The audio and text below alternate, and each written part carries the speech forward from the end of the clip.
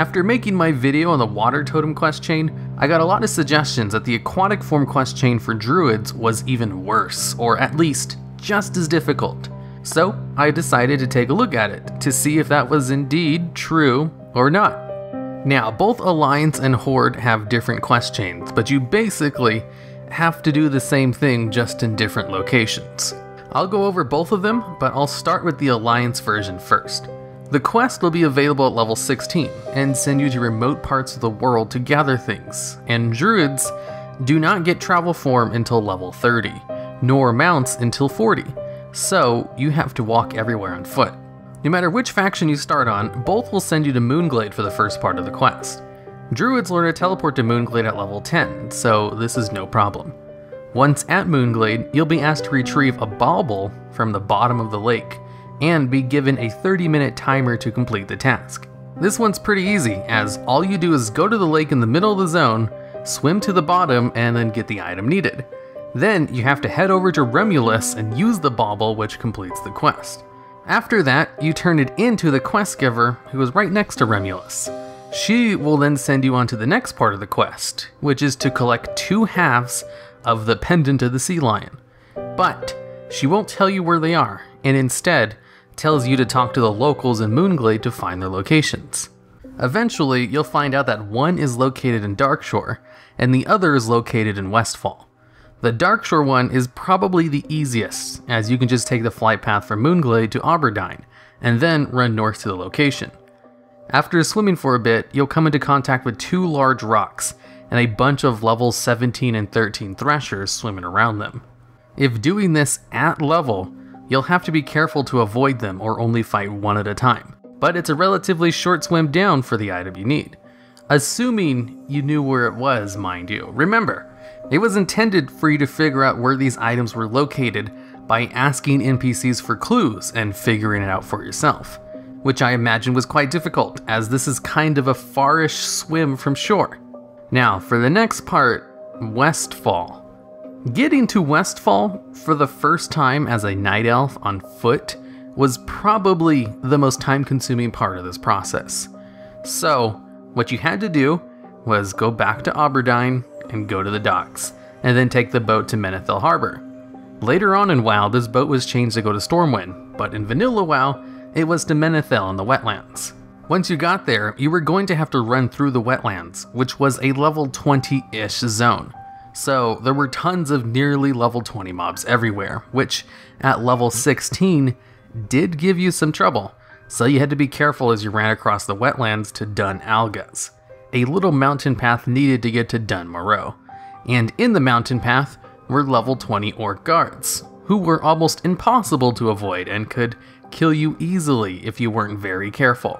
But once you got past that and made it to Dun Moreau, all you had to do was run to Ironforge and then take the tram to Stormwind. From Stormwind, you could run through Elland Forest down to Westfall. Luckily, all of these places are in your level zone, so not as dangerous as the wetlands. Once in Westfall, you had to swim to this location on the map, which was in the fatigue zone, and you had to swim very far down to the box with the item you needed. There were also elite sharks that pathed this area, so you had to keep high alert as they could easily kill you. It was very easy to die of fatigue when you got too close to it too, but luckily there was an air bubble fissure right next to the lockbox that you could swim to instead to regather your air, and then get the item from the box. Once you got the item, you could then simply teleport back to Moonglade and turn in the quest. And now you know how to use aquatic form, which, ironically, would have been very useful for doing the quest, and is incredibly useless outside of it, as most things did not take place in water in Vanilla WoW. Now, for the Horde version, it was a lot easier. The first part was the same as the Alliance version, in that you had to swim to the bottom of the lake in Moonglade and get the item within 30 minutes. Then you had to ask around for clues as to where you could find the 2 pieces for the next part of the quest. One was located in the north of the Barrens in the middle of the little sludge pool, with the only thing to look out for was an elite sludge that pathed nearby, which was easily avoided.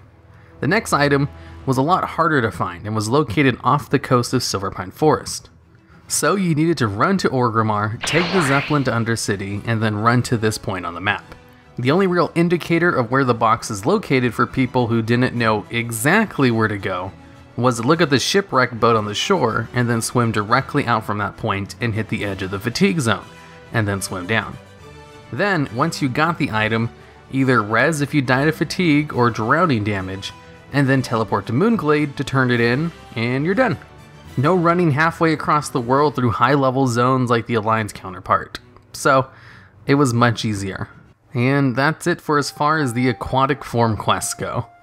On a scale of harder than the water totem class quests, I'd give this one a 7 water totems out of 10. Call of Water was infinitely more terrible than this one, but that doesn't mean it wasn't still a pain in the ass nonetheless, especially the Alliance portion.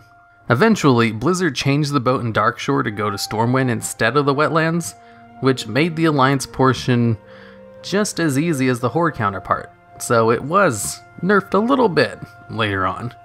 But it was still a lot of traveling for a low-level quest that gave you arguably your most useless form, especially since you had to walk the whole way. So what class quest do you think is worse than this one? I still doubt anything is worse than the Call of Water quest chain. Let me know, and if the class quest comes close to these two, or God forbid is actually worse, I might make a video about it. Also, if you hadn't seen my video on the Water Totem class quest yet, I'll link at the end of this video right now.